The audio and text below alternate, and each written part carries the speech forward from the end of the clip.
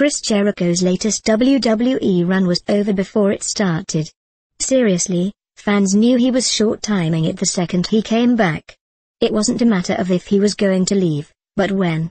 Speculation on when Jericho is leaving goes hand in hand with the otherwise healthy buzz created by his surprise returns.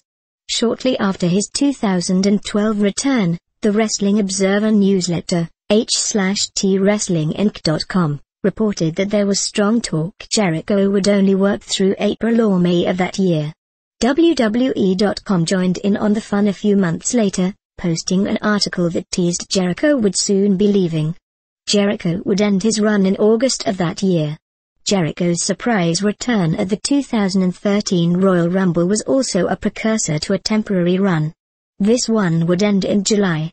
Upon returning in July of 2014, it didn't take long for Jericho to field inquiries concerning his next departure.